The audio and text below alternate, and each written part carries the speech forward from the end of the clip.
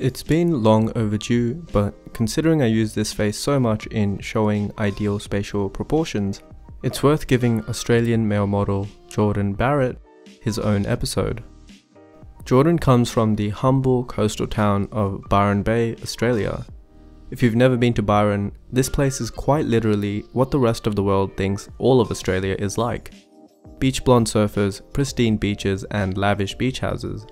I won't lie in saying that a lot of Australia is actually like this, but the people of Byron are especially laid back. Plus you can catch Chris Hemsworth and a number of famous celebrities running about. Apart from the obvious tourism ad, this background context is important in explaining part of Jordan's appeal, especially internationally as a free-spirited icon. Firstly, let's break down his aesthetic appeal. While his face is handsome and proportionate, it's also very androgynous, which gives him the pretty boy look that matches so well with his personality. What I mean by this is that his face looks very similar to a number of masculine female models, the closest of which I can think of is Kelly Middendorf. Normally I would compare a male face to another male, but for this video, Kelly is a better analog to show what each other lacks that makes their faces subtly different. Jordan's jaw inclination is a lot shallower while Kelly's is more obtuse. Jordan's jaw has a feminine shape, whereas Kelly's has a masculine one. In fact, all of Kelly's face is tall but wide throughout, being rectangular and masculine. Being a woman, this is uncommon and is what gives her a unique appearance, much like Kareena Kapoor or Angelina Jolie, who are also celebrated as beauty standards despite having a masculine, squared-off face shape. Jordan, on the other hand, also has a wide, proportionate jaw, but its shape and appearance are feminine by Momert's 2016 study on male jaws. Part of this is due to how short and compact his face is, which is actually a feminine dimorphic trait. For instance, the gonio angle or the jaw angle is around 140 degrees, which is on the feminine end and beyond the ideal 130 proposed by the study. Although this ideal jaw as found in the paper is a more feminine angle, because as it turns out, women prefer more feminine pretty boy jaws over strong drill sergeant jaws of less than 130 degrees.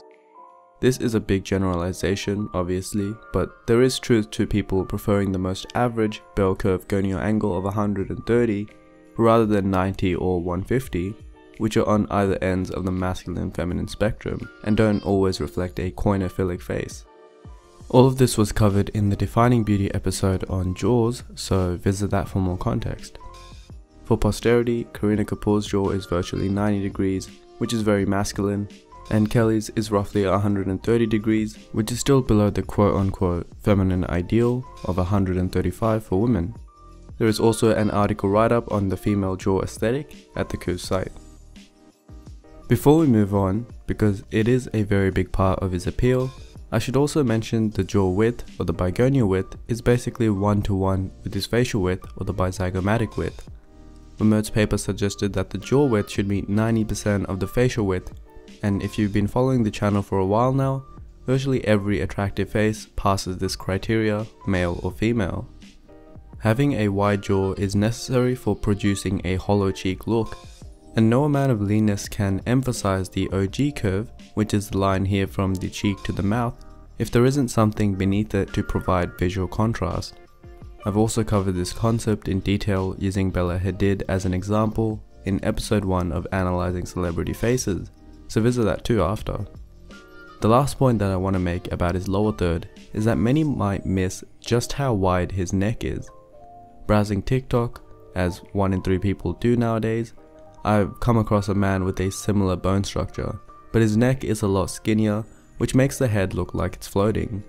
In Jordan's case, it's the same width as his face, even though he's stated that he doesn't like to work out and is very lean anyway, so he's genetically gifted in that regard. Anyone can widen their neck through muscle hypertrophy, but it would benefit men the most having the wider faces of the two in balancing out their proportions. Jordan is basically the gold standard for facial width to height ratio. This is a concept that's talked about on the channel all the time and is studied extensively in scientific literature, as it has a strong influence in how we perceive people initially. Research shows that faces with wider, more vertically compact mid-faces are seen as more masculine and dominant, whereas the opposite holds true in taller, narrower faces. Part of this is due to wider mid-faces typically stretching the eye canthus out further to create intimidating, deep-set eyes. A good counter to that argument might be former basketballer Marko Jaric, but if you look closely, his eyes are still wide with appropriate exposure, but only appear beady because their interpupillary distances are small. In other words, they appear too close together. This is a more niche problem to have, with most people having appropriate spatial proportion anyway. Jordan's eyes are also hooded, which is great for making them appear even narrower and more masculine. They also have a slight positive canthal tilt, which means that the eye opening itself slants downwards. Narrower eyes have less rotational symmetry, so anything more than 5 degrees of tilt would just look odd and exaggerated. Unsurprisingly, Keating 1985 found that men with smaller, masculinized eyes are perceived as more mature or socially dominant. What I'd like to point out in this candid shot of him are some of the cosmetic flaws that even a top-tier male model has in reality that are hidden in a pose shot like this. Lighting does matter, and in this photo, his cheeks aren't nearly as defined or hollow. His skin tone has erythema at parts, and there are small skin blemishes and age lines forming, especially near his paranasal and mouth. Also, the harsh lighting exposes some of his submental from the front, which is obviously not something you would ever be able to see in a pose shot when he's ready for a shoot. Jordan does smoke, drink, and live on a few hours of sleep, oftentimes from his interviews and social media, so it's dubious to see how well his skin will age at the very least, especially being very pale and focused heavily on tanning as part of his modeling look. As explained in the last video, sun damage with the amount of hours that Jordan gets, if you follow his social media, has very adverse effects on skin aging, especially those with less melanin. Dr. Sony Sherpa has written an article on choosing sunscreens and their limitations over at the Q's website to check out. In this pose photo, he looks drastically different. The photo quality is grainier, likely added in post-production because this isn't 1990 anymore, which reduces the appearance of skin blemishes. Also, the photo has a clear retro filter on it, judging by the off-color black of his jacket and the red of the background.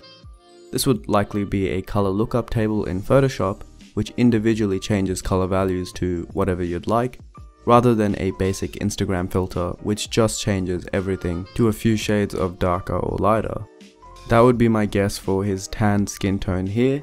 Lo and behold, there is the original Shutterstock image, and this one is from his Project Zero profile page. Even in this, he's still very handsome, but the skin color is overexposed and shiny, which is more of the editor's fault than his.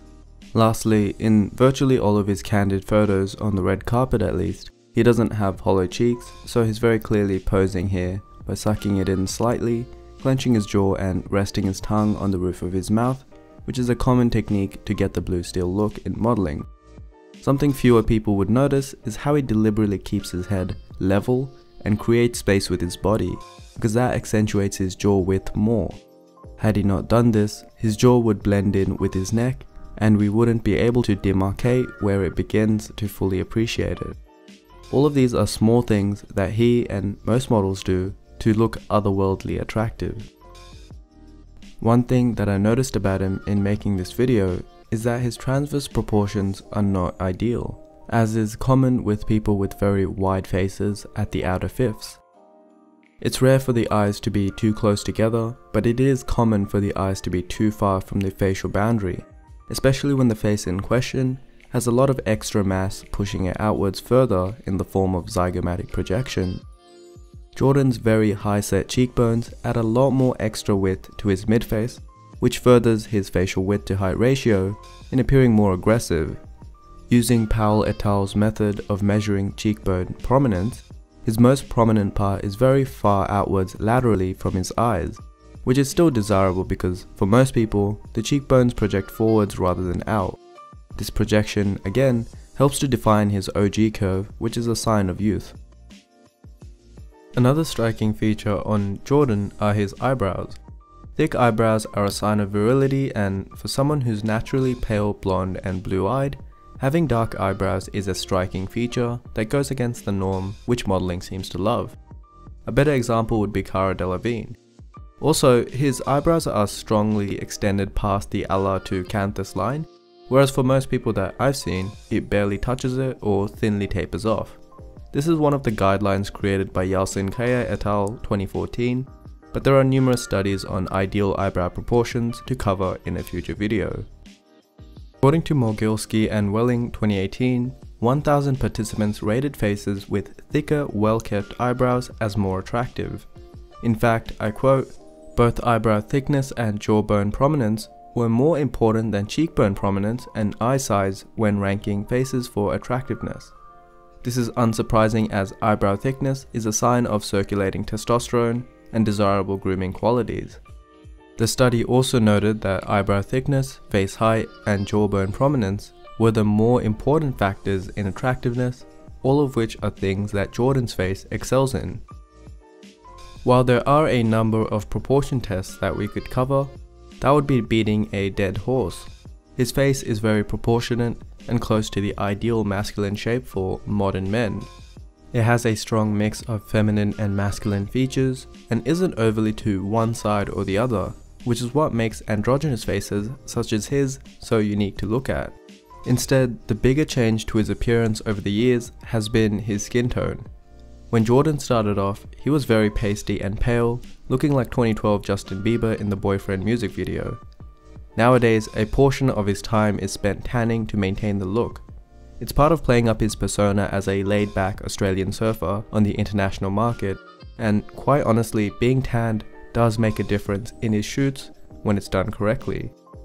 In fact, his editors go far to play up this role as much as possible, trying to mimic the flushness caused by the hot sun or erythema, the fair blonde locks turning darker with greater eumelanin production, and skin graininess, which is a sign of actual sun damage. However, when done incorrectly, he can look incredibly sunburned as his skin fights back. It's important to identify the ways the modeling industry can make models look better through posture, posing, and editing, while also recognizing that it takes a certain level of bone structure and proportion to make it in such a cutthroat industry.